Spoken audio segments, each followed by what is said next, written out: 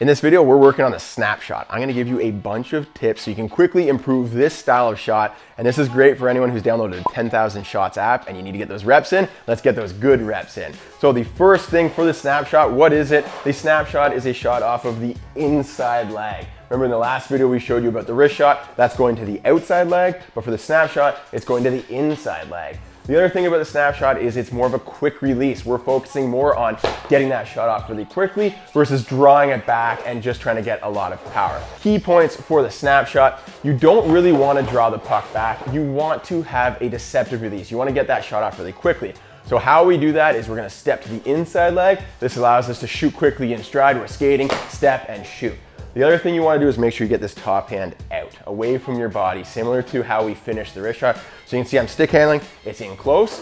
When I want to take this shot, I punch that top hand out while I step onto this leg, and that sets me up for the release. So pulling and pushing, pulling back with the top hand, pushing with the bottom hand while I'm on that inside leg. It's a really quick motion, like that. That's why they call it the snap shot. You hear that snap? Snap, snap, snap. Let's take some shots. We've got 2 pucks, we've got 2 targets. Let's see if we go 2 for 2 with the snapshot. Start with the step to the inside leg, punch that inside, or that top hand out, over the top left here. Oh, there we go. 2 for 2 with a snapshot. It's known to be accurate, but also a really quick release. A few more points to consider is how this puck moves on the blade. So with the wrist shot, a lot of newer players will start by going heel to toe. So you start with the puck on the heel as you shoot, the puck climbs up the blade and releases from the toe. But with the snapshot, it's more toe to pocket. So you start with the puck more on the toe, you pull it in towards your body a little bit and then snap at the puck from that middle, right in that pocket right there. So you can try that out while you're shooting. A few other things that you want to work on.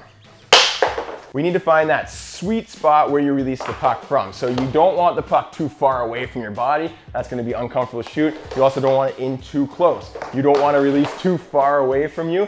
So this is what you can be working on as you shoot. But the main point is to step onto the inside leg, punch out that top hand, and then really quickly pull that top hand back while pushing the bottom hand forwards to get the nice quick snap. If you guys want more details on this, we do have more videos on this YouTube channel, so check that out. We also started a training website called The Pond, and it's step-by-step courses. We walk you through everything step-by-step with lessons, courses, drills. We have a coupon code right there in the video description. And of course, we have all kinds of free videos right here on YouTube as well, so check out those and help you guys improve your skills. See you in the next video.